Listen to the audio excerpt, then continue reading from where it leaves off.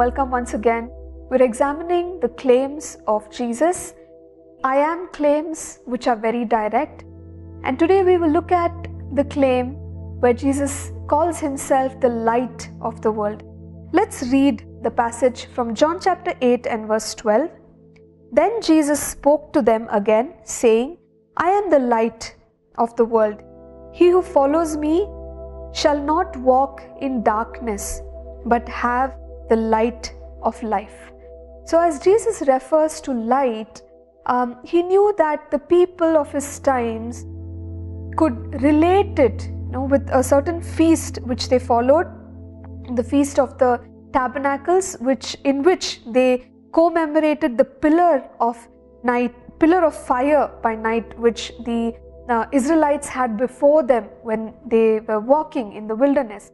Now this pillar of fire provided warmth, it provided the illumination which they needed to find the direction. It also protected them. So the light, the kind of light that Jesus is to us and to the world, he is a light that brings illumination. He is a light that brings protection upon us. Now, we know that in life there are many questions, many doubts which we have, and a lot of confusions. But Jesus is also someone who claims to be the truth.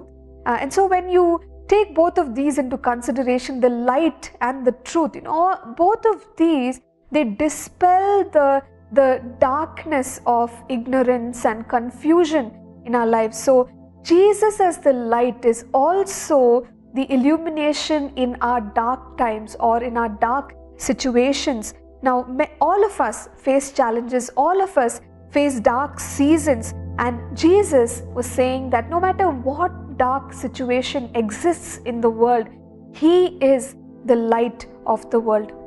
And in this light, you will find God. Jesus came to show us the path to the Father, and that is what you will find through the Lord Jesus, the way to the Father.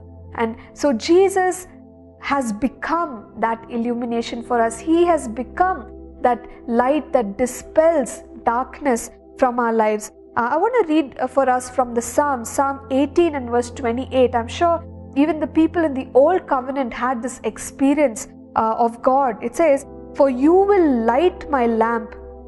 The Lord my God will enlighten my darkness. So no matter what darkness we are facing, friends, whatever the affliction, whatever the situation, just want us to put our trust in the Lord Jesus, because he said that he is the light of the world, and this light leads us to be reconciled with God.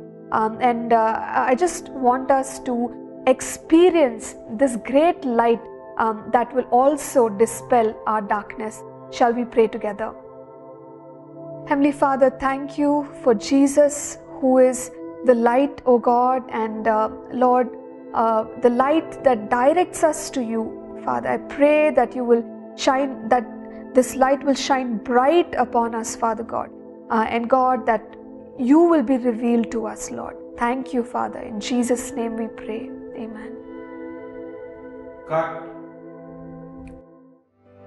Thank you for tuning in to Living Supernaturally. For more resources to strengthen your spiritual walk, please visit apcwo.org.